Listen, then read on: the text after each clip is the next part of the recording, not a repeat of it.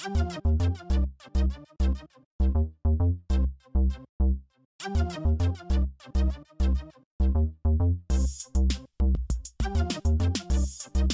guys, let's take a look at the Jordan CP3 2. The colorway on this shoe is white, metallic silver, university blue, and taxi. You guys know university blue is that Carolina blue. And the taxi color is this yellow. It's yellow like a taxi, obviously. There's just a couple touches of it. There's in the logos and in the stitching here around the ankle. You guys know this is one of Chris Paul's signature shoes. Chris Paul plays on the New Orleans Hornets. He's an MVP candidate every year, and he's always one of the league leaders in assists and steals, and regarded as one of the quickest players in the NBA. Great crossover, great first step. So let's take a look at some of the features of this shoe.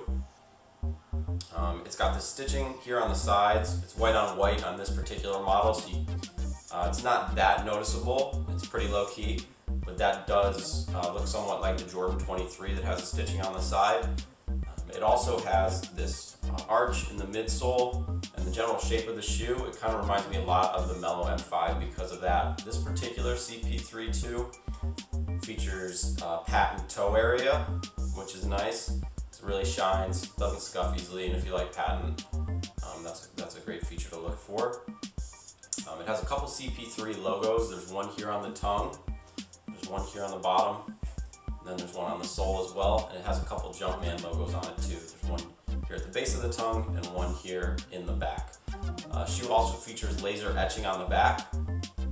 It's white on this shoe, so you might not be able to see it here on the video, but look for it in the pictures, and it's a really nice touch. It's pretty low key, and it definitely adds to the aesthetic appeal of this shoe. As far as the performance of it, it's a great shoe for balling in. I play ball about 4 or 5 times a week.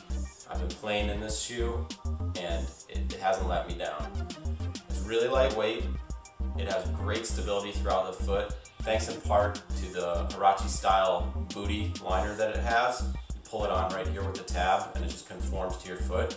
It has great padding in here throughout the ankle, so you know it'll protect your ankle and also feel comfortable at the same time.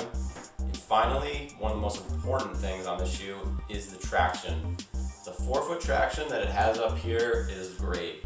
I've actually never seen any other shoe like it in terms of the forefoot traction. It honestly sticks to the hardwood like Velcro. You can really make any cut you want. You can move laterally, forward and back, spin, cross people over, get just a great first step when you dig in. So that's one of the best features I think on this shoe is the traction. So I hope you guys enjoyed taking a look at the Jordan CP3 2. If you guys have any questions, please just let us know.